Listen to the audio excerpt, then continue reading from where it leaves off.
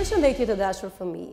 Jemi së bashku për të zhvilluar lëndën e diturisë së natyrës në klasën e 2. Tema që do të punojmë sot është një temë mjaft e bukur dhe shumë interesante për të kryer në kushte praktike në shtëpi, por jo vetëm dhe në ambientet kudo që do të ndodheni me familjarët tuaj, me shokët, në shkollë, gjithandej. Atëherë, sot do të flasim së bashku për formimin e hijeve dhe format e hijes. Shohim me kujdes figurat. Çfarë vërejmë? Vërejmë llampën, vërejmë elektrikdore, vërejmë qiririn, etj. Çfarë janë të gjithë këto që po shohim? Këto janë burime drite. Atëherë, çfarë kuptojmë ne me burim drite? Me burim drite do të kuptojmë gjithçka që lëshon dritë. A keni ju në familjen tuaj burime të ndryshme drite? A mund t'i listoni ato? Provoni të bëni një provë dhe shikoni sa përputhen burimet e dritës që ju keni në shtëpi me ato që unë kam përmendur këtu në mësim. Le të rëndisim së bashku disa burime drite arritë të gjenit. Hajde tani të shohim së bashku burimet që ju keni renditur me burimet që ne kemi renditur. A mund të shtojmë? Sigurisht që po, mund të shtojmë. Ne kemi përdorur burimet e dritës më të zakonshme dhe që mund të ndodhen në çdo familje, dhe që mund të jenë shumë praktike për t'u parë dhe për t'u bërë nga ju prova bashkë me prindrit. Burimet të ndryshme të dritës janë dielli, të cilin po ta shohim, unë e kam bërë me shkronja më të shtrënguara dhe më të trasha. Pse e kam bërë kështu? Sepse dielli është i vetmi burim drite në rrezullin toksor dhe që i jep pra të gjithëve dritë. Pra është më i madhi, po, dhe na ndihmon. Pra energjia e diellit transferohet në energjinë e qenieve të gjalla në trupin tonë, që do ta mësojmë më vonë.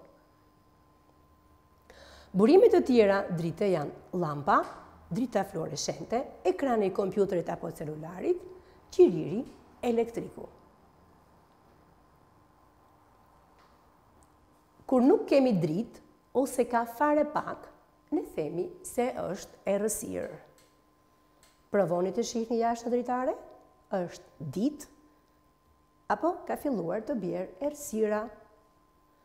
A mundemi të masim errësirën në orën 5 pasdite, pra ndriçimin 6, 7, 8, sa mund të shoh syri ynë për të kuptuar rëndësinë e dritës dhe të ndriçimit. Pasqyra, dritaret dhe xhamat nuk janë burime drite. Ju pak më parë, ju orientova që të shikoni nga xhami.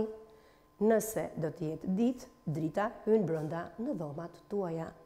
Atëherë, nëse drita hyn në dhomat tona, nxjerrim përfundimin se xhami lejon kalimin e dritës. Por ç'mund mund të ndodh me pasqyrën?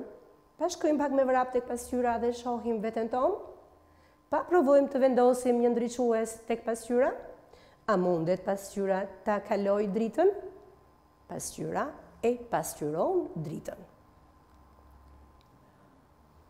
Kur një objekt pengon kalimin e dritës, krijohet një zonë e errët që quhet hije. Atëherë, pa kthehemi pak në kohë bashkë kur kemi qenë në plazh në verë. Të gjithë keni marrë një çadër plazhi. Të gjithë keni parë dhe jeni grumbulluar në orën 12 të drekës pranë çadrës, që të mos digjemi nga dielli. Po të gjithë keni parë kur hija e çadrës shkon larg ose kthehet në drejtim tjetër. Atëherë, të gjitha këto që ne jemi duke përmendur nuk janë gjë tjetër veç se hije. Atëherë, hija nuk është burim drite. Ajo ndriçohet nga drita e diellit. Për të kuptuar këtë, shkoni përpara llampës ose një elektriku dore, ose kur të jeni në shëtitje me prindit tuaj, dhe provoni të lëvizni kokën në drejtime të ndryshme dhe forma të ndryshme, lart, poshtë, majtas, djathtas dhe trupin gjithashtu. Atëherë, çfarë do të shikoni? Pra, ju arrini të kryeni hije të ndryshme. Atëherë, lind pyetja, a ka hija formë? Le ta studiojmë së bashku. Aftësi praktike. Me prindrit tonë në shtëpi, ne do të provojmë së bashku të praktikojmë hijen tonë. Tani kemi një problem shumë të vogël. Së pari do të masim hijen tonë. Pra do të provojmë se si e kemi në hijen, pra në këndvështrime të ndryshme ose në kënde të ndryshme përballë një burimi drite. Pastaj do të kërkojmë prindërve të bëjnë edhe ata të njëjtën gjë motrave, vëllezërve apo gjyshrëve dhe gjysheve nëse keni. Gjithashtu, të njëjtin veprim mund ta përsërisim me shokët dhe shoqet në klasë apo në lagje. Atëherë, kalojmë për ta bërë së bashku. Shohim djaloshin me hijen e tij. Shohim objekte të ndryshme me hijen e tyre. Atëherë, vim dhe vendosim pikat kyçe që ne duhet të mbajmë mend. Pasi kemi bërë provat me prindëran, ne arrim të krahasojmë cili prej nesh ka hijen më të gjatë, në cilën prej orëve të ditës hija jon është më e gjatë dhe cili është drejtimi i saj. A mundemi ne së bashku me prindrit të kryejmë matje, të mbajmë shënime dhe të vendosim të vizatojmë hijen tonë? Vërejmë me kujdes çfarë ngjyre ka hija. Hija ka ngjyrë të zezë. Format e hijeve mund të jenë të ndryshme. Pra, kuptojmë që trupa të ndryshëm lëshojnë hije të ndryshme. Hijet nuk ngjajnë gjithmonë me objektet që i krijojnë ato. Pra, do të thotë që në qoftë se ne jemi në fundin e një shkalle dhe diellin e kemi përpara, si do jetë hija jonë?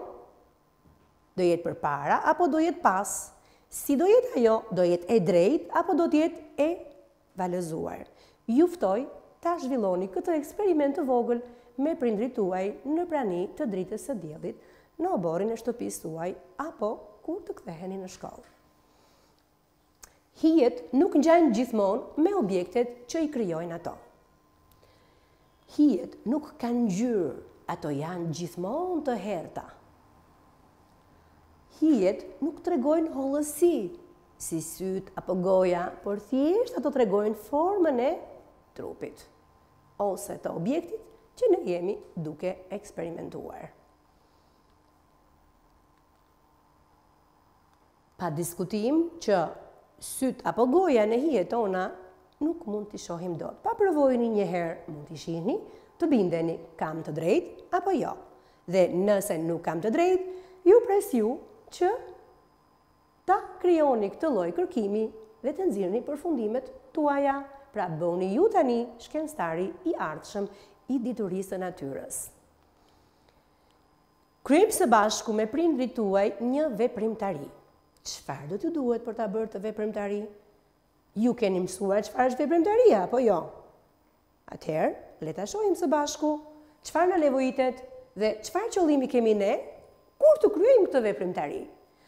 Atëherë, na nevojitet letër, gërshër, unja dhëmbësh, pipa, burim drite, ngjitës, ekran, faqe muri e të tjera apo çdo objekt tjetër që neve na nevojitet për të kryer këtë lloj eksperimenti dhe që ne mendojmë që mund ta kryejmë atë cilësisht.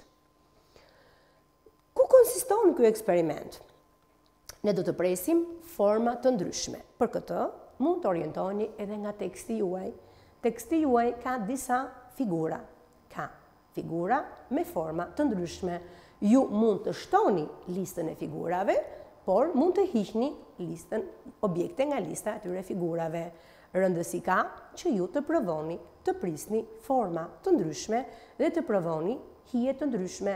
Jo vetëm të provoni hije, por të njiheni dhe të lidheni me matematikën në rastin ton diturinë e natyrës, pjesës së cilës ajo lidhet shumë mirë me matematikën, për të parë forma të ndryshme gjeometrike, apo për të parë që objekte të ndryshme kanë forma të ndryshme dhe formojnë hije të ndryshme.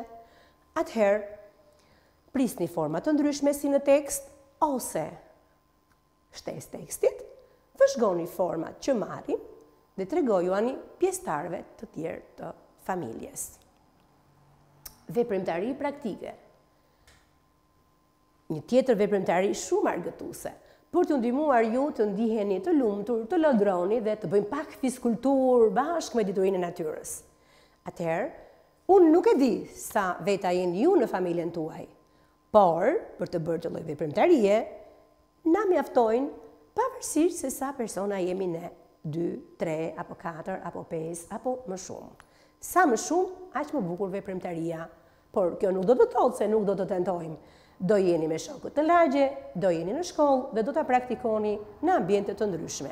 Atëherë, veprimtaria konsiston në këtë mënyrë. Ju duhet të kapeni prej dorë dhe të formoni një rreth. Duke formuar një rreth, juve do të shikoni, pra nën dritën e diellit, juve do të shikoni që hija juaj do të bjerë brenda ose jashtë rrethit ose drejt. Kjo varet nga ora kur ju do të zhvilloni këtë lloj aktiviteti.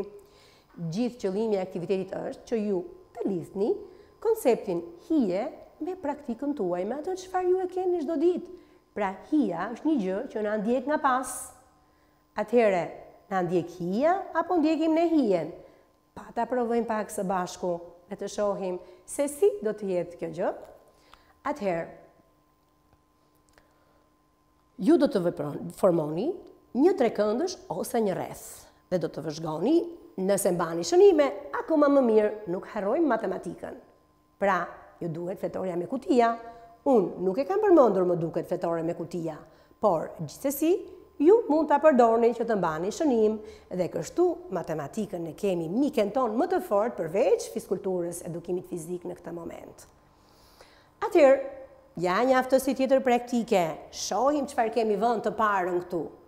Shqiponjën tonë, a mund ta bëjmë dot shqiponjën së bashku? Ja. Po dal ta provoj një herë unë këtu përpara dritës, ja. Të gjithë e kemi bërë kur janë festat, të gjithë e bëjmë sa herë kombëtarja fiton, sa herë që dëgjojmë këngët e tjera me radhë. Po le ta shohim pak tani që kjo shqiponja që ne bëjmë nuk formon gjë tjetër në prani të dritës, hije, pra do të thotë që forcojmë akoma më shumë konceptin hije. Si shqiponja, ju mund të bëni së bashku me prindrit forma të ndryshme. Pra, për këtë, ju do t'ju duhet të jeni në një faqe e murit të bardhë, ju duhen duart tuaja apo forma të ndryshme që mund të përdorni, dhe shikoni çfarë kafshësh ose çfarë gjërash ju mund të formoni. Sa më shumë formoni, aq më mirë njohim edhe gjallësat. Në pamjen që ne po shohim, është vënë një fëmijë i cili në mosh mund të jetë dhe bashkëmoshatari juaj. Atëherë, shohim së bashku, është vënë në dy kontekste të ndryshme, pra në një mjedis, në prani të dritës së diellit, të cilët ne e cilësuam si burimi i vetëm i dritës, pra në rastin ton dhe më i madhi. Atëherë, shohim pak me kujdes fëmijën para dite dhe pas dite. Si shkon hija? Atëherë, konkluzioni që ne nxjerrim këtu është pozicioni i diellit ose i dritës përcakton gjatësinë e hijes. Për këtë, më poshtë kemi një eksperiment tjetër për ju. A o sa e bukur është dituria, na mban vazhdimisht në kontakt me gjëra të bukura praktike. Le t'i bëjmë së bashku. Sa më larg burimi i dritës, aq më gjatë është hija. Dhe sa më afër burimit dritës, aq më shkurtër është hija. Në figurë ju kemi paraqitur orën diellore. A e dini orën diellore, keni dëgjuar për të? Atëherë pse quhet ora diellore? Kush do të jetë pika e rëndësishme ose kulminore e saj? Pra ora diellore funksionon në prani të dritës së diellit. Ne kemi vënë këtë gjë që ju të kuptoni që ekziston dhe një orë diellore. Dhe për këtë, njerëzit në lashtësi kanë kryer matje. Kur nuk ka ekzistuar ora, orientoheshin në këtë mënyrë me anë të pozicionimit, pra pikërisht të diellit dhe hijes së tyre. Pra kuptonin nëse ishte paradite, nëse ishte mesdite, apo nëse ishte pasdite. Ju mund të luani me lojra ose forma të ndryshme të hijes si në figurë. Për këtë, nëse nuk keni dritë dielli, mund të përdorni elektrik dore apo çdo burim tjetër drite që ju keni në shtëpi. Keni ndezur ndonjëherë, ju kanë ikur ndonjëherë dritat në shtëpi? Nëse ju kanë ikur, keni ndezur një qiri. A keni parë me vëmendje se çfarë ndodh?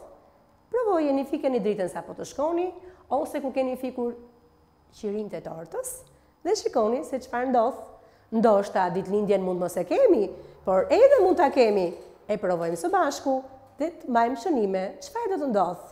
Do të ketë hije apo jo? Dhe nëse ka hije, si do të shkojë ajo?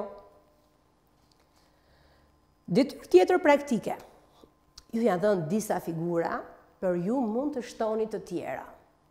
Do doja shumë që të thosha që shallin ne e vendosim, por tani mund të mos e vendosim. Kjo varet se si e ndjeni ju veten tuaj. Në stinën e dimrit ne vendosim shallin dhe kapuçin në rastin konkret.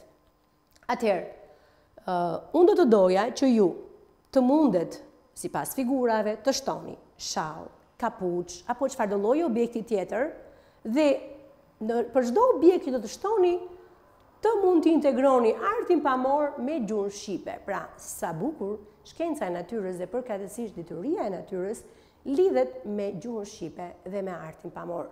Bëni vizatime, sigurisht që po, kam shumë besim, jeni piktor më të mirë se sa unë.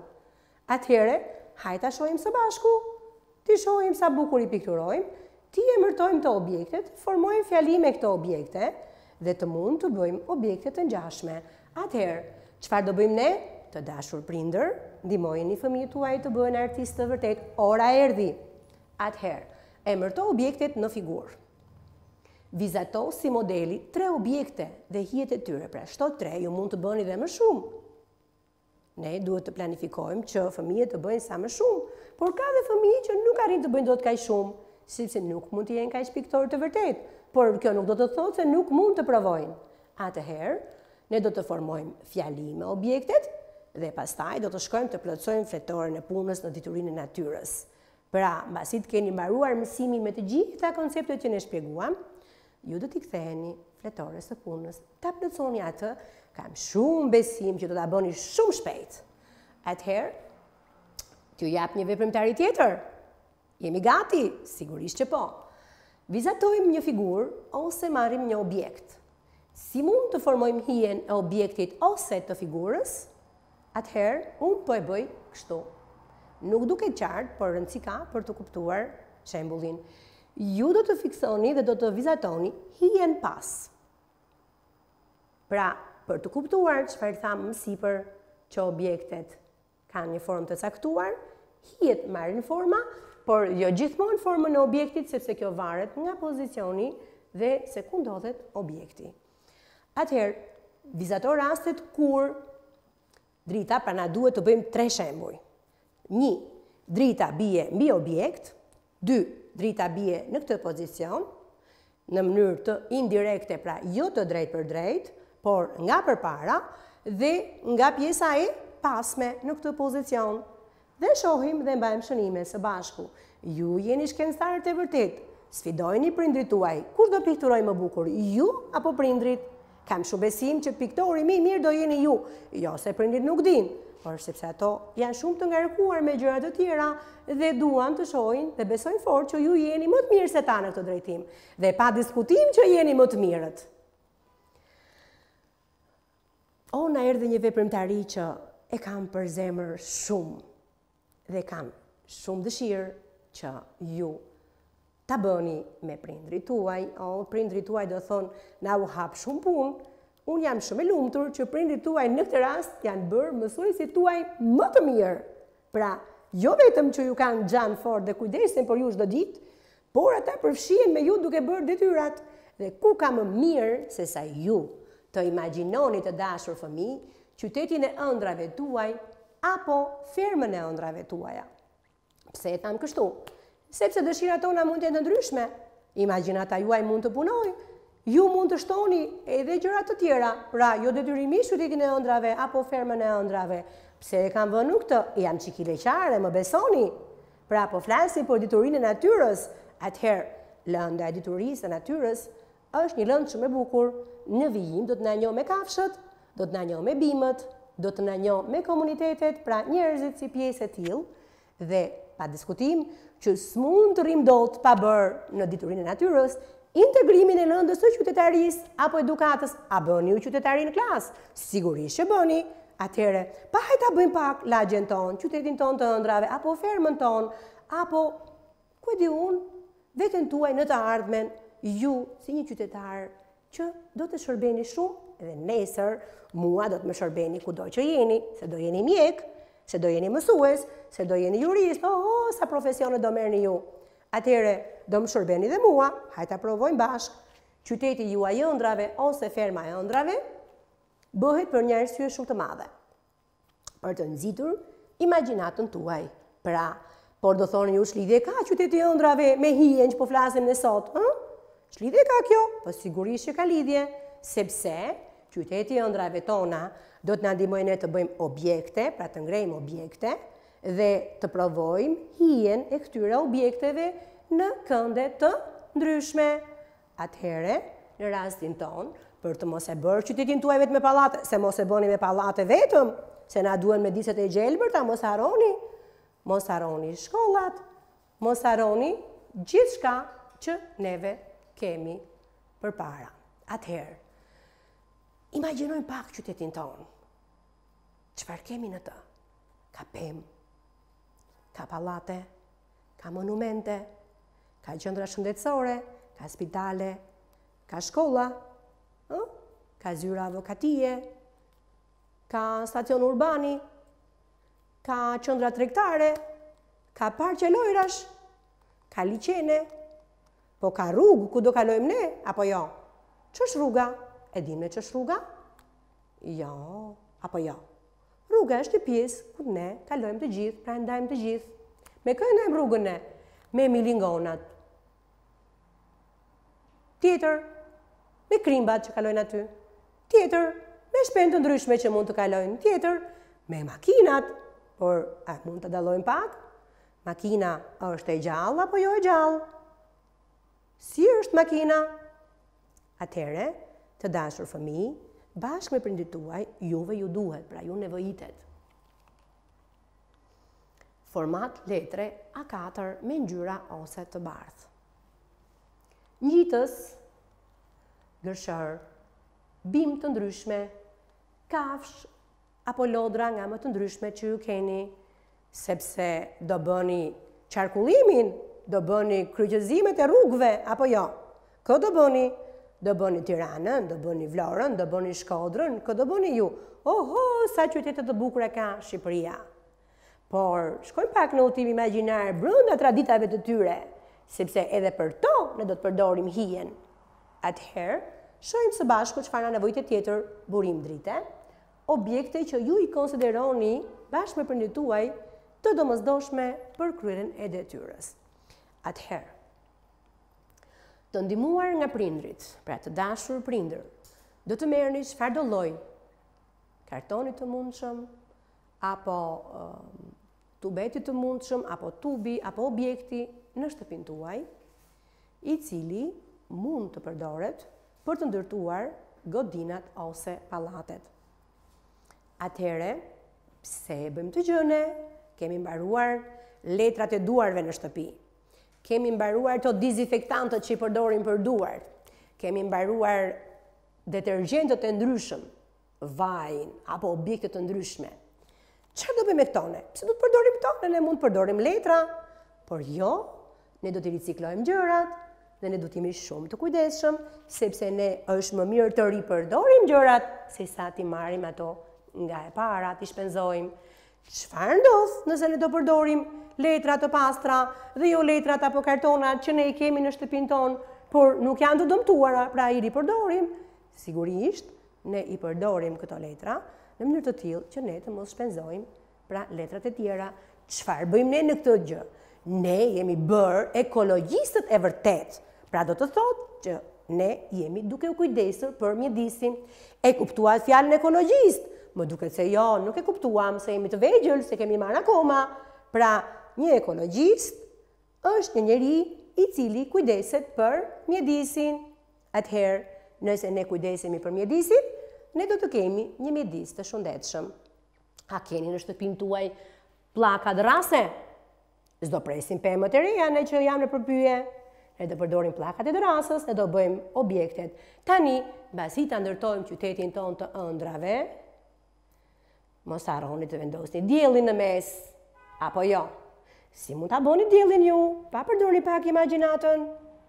Çfarë objekti ju duhet ju që të vendosni që ta bëni një dritë, apo një lamp, apo një elektrik dore, apo një burim drite, ta bëni një objekt që të ndriçoj. Dhe pastaj ti vendosni këto dritë në drejtime nga më të ndryshme që të imagjinoni diellin. Dhe në këtë mënyrë të shohim se si bie hija. Atëherë, ne do të mbajmë shënime për çdo moment apo për çdo matje të hijes në momente të ndryshme, në kënde të ndryshme dhe në objekte të ndryshme. A jeni gati ta bëjmë një tabelë? U lodhët, bëni pak pushim dhe pastaj filloni sërish. Dituria është shumë e bukur, ju pret pak, prap ne na duhen fëmijë të shëndetshëm. Nuk na duhet që të mërziteni me lëndën, na duhet që ta doni diturinë e natyrës. Atëherë, bëni pak pushim, forconi imagjinatën tuaj dhe përvishuni punës, sepse inxhinierët e së ardhmes ndodhen aty, fermerët e së ardhmes ndodhen aty, të gjitha ndodhen aty.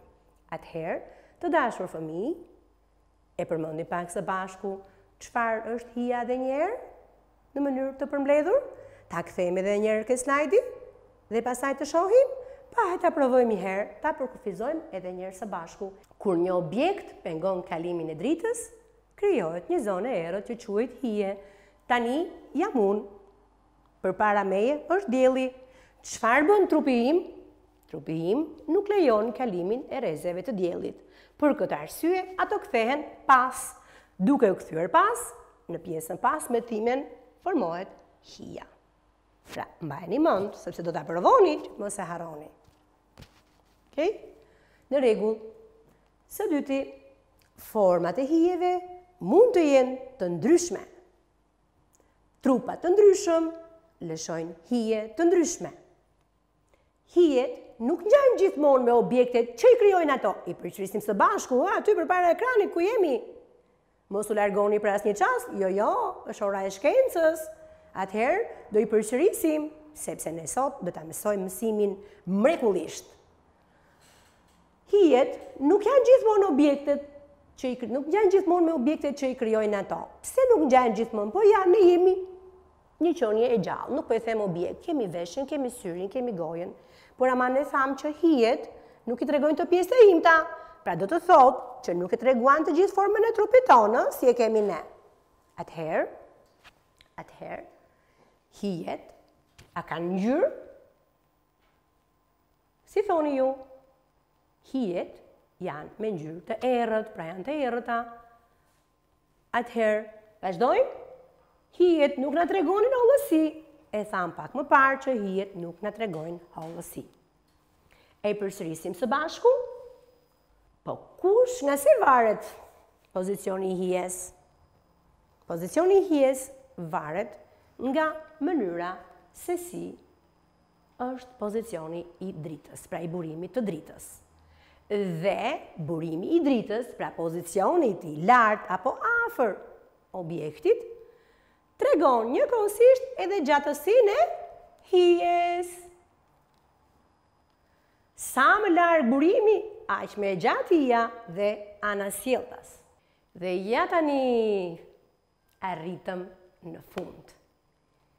Jeni më të mirët, mos harroni detyrat, mos harroni krijimin e qytetit të ëndrave, mos harroni që duhet të pasturoni në të kafsh, bim, objekte, sepse edhe kafshët, edhe bimët dhe objektet të tjera, të gjalla ose jo të gjalla, kanë njëkohësisht hijen e tyre.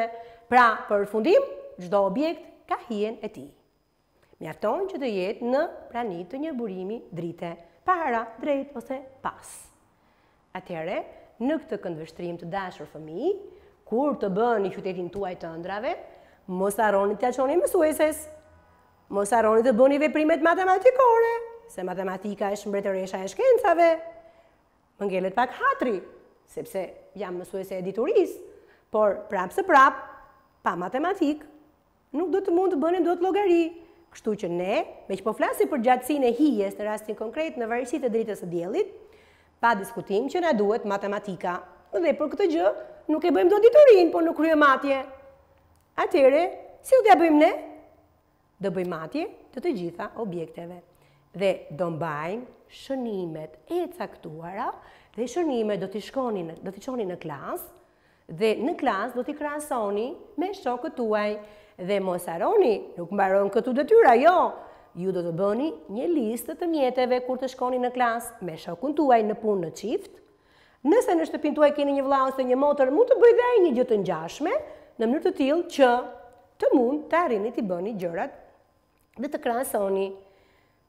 Pse e bëjmë të gjëne? Ka një sekret shumë të vogël. Duam të dallojmë si ka qenë imagjinata jonë. Pra, çfarë kemi dashur ne? Duke bërë imagjinatën tonë, ne në një farë mënyre kemi shprehur një nga dëshirat tona. Dhe dëshirat të dashur fëmijë janë shumë të rëndësishme. Mos i lini t'ju ikin nga duar. Shprehni, vetëm kur i shprehni dhe kërkoni t'i bëni ato, juve mund të gjeni zgjidhje. Atëherë, a mund të më jepni një zgjidhje për një problem mjedisor, me që ne përdorëm dhe ricikluam të gjitha mjetet që ndodheshin në shtëpinë tonë? Ne kursejmë 1, ne krijojmë 2 dhe ne ripërdorim materialet 3, por më së fundmi ne ndihmojmë mjedisin dhe nuk lejojmë që mjedisi ynë i dashur të dëmtohet. A e dini ç'është fjala mjedis? E dini apo jo? E keni dëgjuar ndonjëherë? Mjedisi është vendi ku ne jetojmë dhe që ndajmë atë me të gjitha gjallësat e tjera. Pra është koha 3, 2, 1, 0, ta mbyllim. Miru takofshim. Punë të mbarë.